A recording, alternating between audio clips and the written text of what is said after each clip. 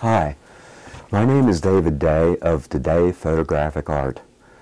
I'm an ICM photographer, and as you probably know, that's intentional camera movement, or as I like to term it, painting with a camera through movement of the camera while taking the picture. A few months ago, I attended a seminar on kinetic photography that really got me started in the area that we're going to talk about today. In that seminar, they talked about the use of random light and random movement of the camera to make photographs. And I was thinking of ways that I could improve upon that by somewhat trying to manage the mixture of light and colors that was occurring to make a photograph that seemed to flow a little bit better than what you get with kinetic photography. So I began exploration in a number of different areas and settled on colored wires with ICM techniques, and I made a few photographs and put them up on Facebook. And a few days after posting to Facebook, I started to get a lot of questions about how do you make that work? How is it actually done? So I tried answering a number of emails and a number of questions through the social networks, and that was a little bit clunky because there are a lot of moving parts to this. So I thought I would make a video, and here we are making my first ever video on this topic. And I hope it works out well. If you have any suggestions for improvement in any future videos, please let me know.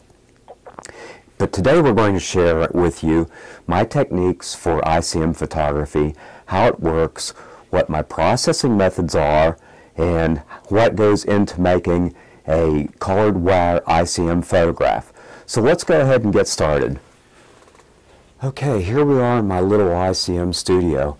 But before we start talking about the setup and how it all works, I want to talk with you about several things. The first is your camera.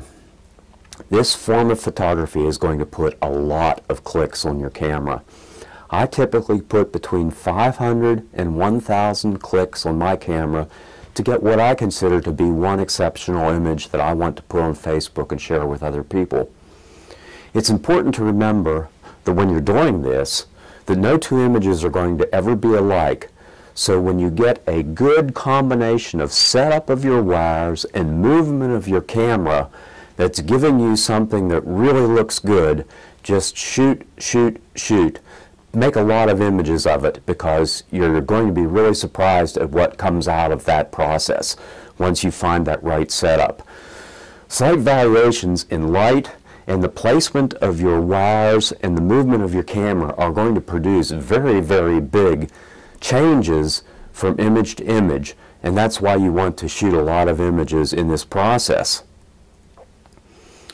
It's important to remember not to get discouraged if at first you don't succeed, because it takes a lot of images to shoot this type of photography.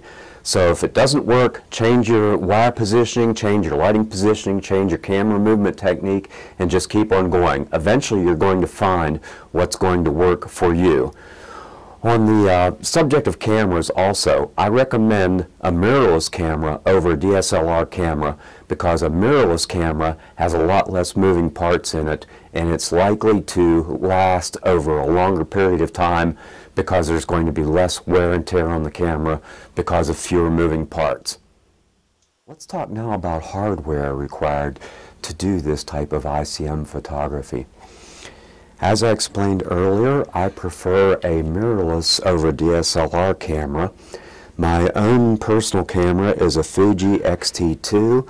It's got over 180,000 clicks on it now. It's still going strong, and I really like the camera because of its lightweight, and it's very easy to move around for extended periods of time when taking these photographs that are required to do ICM photography of wires. As far as lenses, I've experimented with quite a few different lenses, and I prefer the shorter focal lengths over the longer focal lengths, simply because at these distances the shorter focal length lenses give a larger depth of field than the longer focal lengths do. And that's important in dealing with the 1 to 2 inches that are very often separating the wires that are involved in the photographs that you are taking.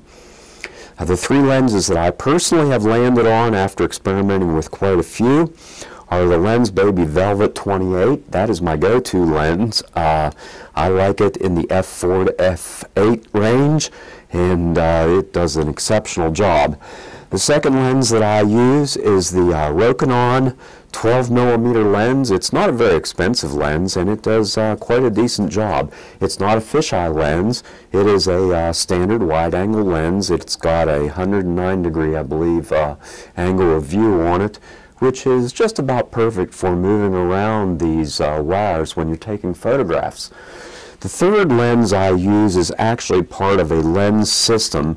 It is part of the Lens Baby Composer Pro system, and I use the 12mm, yeah, there's the module right there, the 12mm fisheye module, and you can take these out and pop different modules in, but the 12mm fisheye is really kind of unique in that it's got a, you can see the barrel, the edges of the barrel on the inside of the lens, and during your movement process with the lens, very often the image will bleed outside of that ring, and it creates some very unusual and intriguing images as a consequence. So those are the three lenses I use.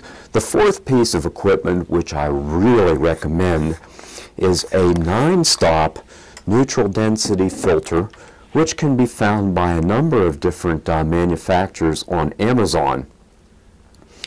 And this neutral density filter is really important, even though I'm dealing with photography in a rather controlled studio situation. And the reason for it is this. First off, I find that when I am taking a photograph, that my body movement and my camera movement tends to be just about ideal at between 1 and 1.5 seconds per exposure. So I like to stay locked into that time frame for a shutter speed. Secondly, I don't like to move my ISO too much above 800 because with all of the motion that's occurring in this rather low light situation, I can get into a lot of grain really quickly.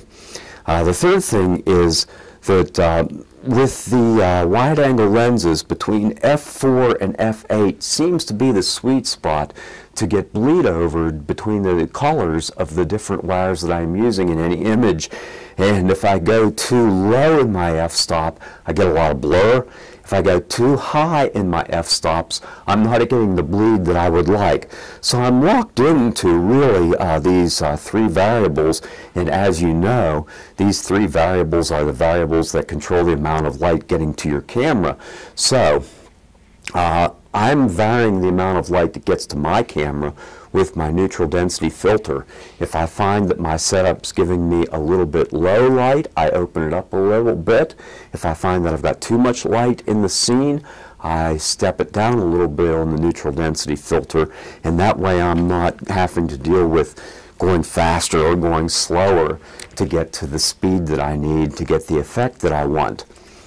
As far as the light is concerned, this is just a little generic, I believe it's 25-watt lamp that is used for photographing in a studio, and I have built a little condenser on one of my two lamps here to keep most of the light on the wires and off of the black background of the box that I'm working in. That's important to get the contrast that's required to make the image really pop when you photograph it.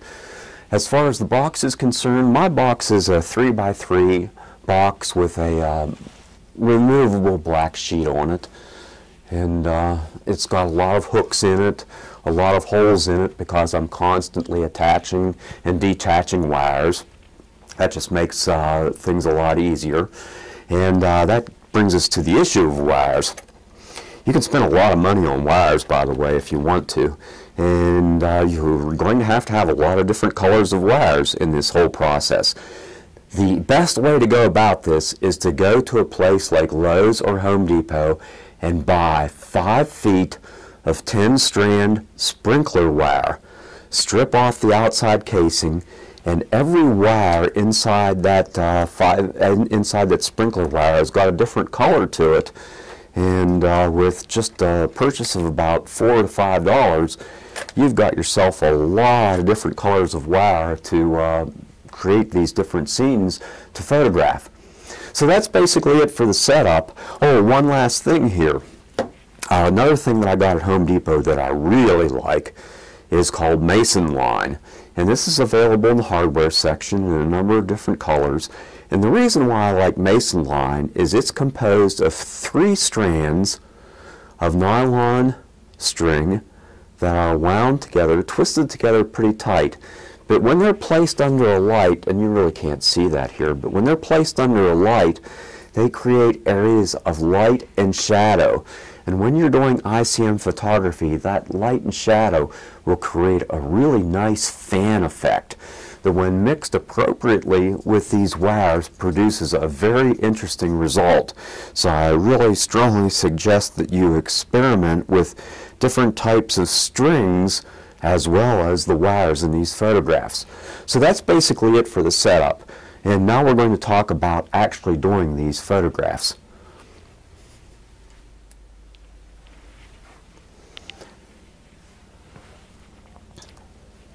One thing that's a real helpful aid in doing this is a ruler of sorts. And the reason why we want to do that is because I want to know with my camera approximately where I'm going to be in focus throughout the field of this string. So right now I've got my camera set up so that I am at approximately a 12-inch distance from the scene, and I want to find out where that 12 inches is. So I want to keep my rotation approximately here to keep all of that in focus. Now I can do that with my viewfinder to begin with, but after I get going, the viewfinder goes blank and I want to know where to begin and end my rotation. As a beginning in this, if you're just starting out, one of the easiest ways to get good results is to do a vertical rotation to a single point. Make sure in your scene you've got both vertical elements, and my little stranded string here has got a vertical element in it and some horizontal elements in it here with my blue wire, a little bit of vertical right there, because it's that combination of vertical and horizontal that's going to give you the fanning that you're looking for in this type of photography. What you're basically doing is, as you rotate the camera, you are dragging your sensor across the colored wire that is lit, and that's what's going to paint the image onto the sensor, and it's finally going to appear on your computer when you download it. So anyhow, let's go ahead and get started with this. My single point of focus is right here. 12 inches is approximately right here. So what I'm going to do is get the center of the camera on that point, and I'm going to try to keep that camera keep that center on that point as I rotate the camera. So here we go. Okay, that was just a tad dark, so I'm going to open up the neutral density filter a little bit. Oh, that's much better. And I'm going to do it again. I'm going to rotate it again. Okay, that photograph was just a tad busy, so what I'm going to do is I'm going to move things around a little bit.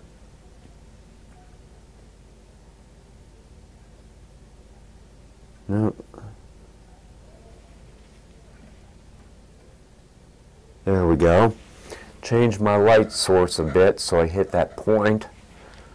And for approximately 12 inches, I'm going to rotate it yet again. That created a pretty good image right there, and we'll review these in just a minute.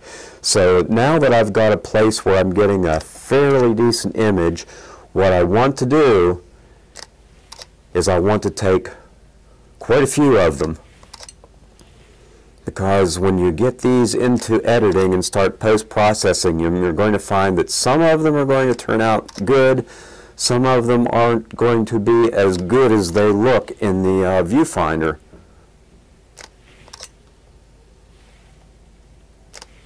Okay, so that's basically what I'm doing.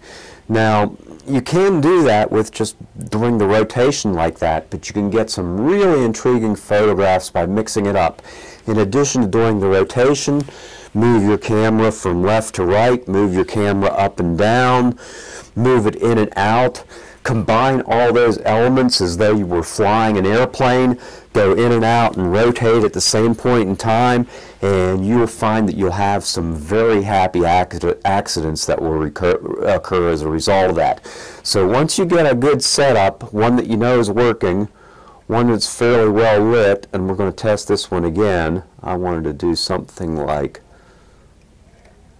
that. There we go. I am going to check out the rotation. That image looks pretty good. So now what I'm going to do is I'm going to go in, out, and then snap at the end. I'm going to put a snap there at the end. I'm going to try to end up right there so I get the strings in, or the wires in focus, as well as fanned. So I can get two elements there. Okay, there's another rotation. Now I'm going to rotate and move to the side like that. That produced a really stellar image there. I'm going to go up, follow that one wire up, and then rotate on all this. Whoops, I missed it there. Let's go again. Up and rotate. I can go up, rotate to the side, and I caught the lighting that time. I should probably do it the other way. There we go. Oh, that produced a very, very nice star for me. And continue on like that, and just do different mix-ups of that type of rotation, and you'll find that you're going to get a lot of really interesting photographs as a consequence. Now, it's really important in all of this to pay attention to your output, review your output after each photograph you take, to watch for hot spots in this whole image. Two ways to deal with hot spots. Number one, you can move your lighting slightly off of your image, or number two, you can change your neutral density filter, or if you want, you can change your exposure time just a little bit. It's important to avoid those hot spots because as you know, hot spots become problematic in post-processing. Okay, it's important just to, once you get this set up, to keep experimenting with it, because as I said, happy accidents are going to happen, and you're going to get into some unexpected things as a consequence of doing this type of photography. I'll show you two photographs that I took. One I call the Kraken, the other I call Two Dancers. Both were actually happy accidents. I did not plan them at all, and they're two of my favorite photographs. So this is something that you know, you just keep working at, and you're going to get some good images out of it. And the important part is keep experimenting, keep moving around. It's great to have some music in the background during this because you'll find yourself dancing as you do this. Keep moving your wires around once you've exhausted one scene. That doesn't look like a heck of a lot of change, but whenever I rotate the camera around that's going to give me a dramatic change, and we'll see some of that when we get in. Oh, that's beautiful. See that when we get into the post. So that's basically what I'm doing here with all of this imaging. If you want to get a barrel type effect on this, this is really great. I didn't talk about this. Get it in focus and then do something like this. And that's going to give you an image that's going to look like a huge barrel, a blue and green barrel intermixed with one another there. So that's what I'm doing. Oh, it's also good to, we can see what we're doing here because I have the light here so we can do the video. But it's also good to have a small flashlight. When you're doing this in the dark and all you've got is that light on this scene right here, it's good to have the flashlight available to check the settings on your camera. It's kind of tough to do in the dark. Okay, so let's take these images now and let's go look at them in the computer and see what we've got. The first thing I do with my ICM photographs is import them into Adobe Lightroom. When I import them into Adobe Lightroom, I then examine them for their technical characteristics, and I also look for photographs that might be able to tell a bit of a story for the viewer. These are abstract photographs, so you've got to use your imagination in them. This is the photograph that I've chosen. to show you how I do the post-processing. Although it doesn't look like it's telling much of a story right now, watch what happens when we rotate it 90 degrees.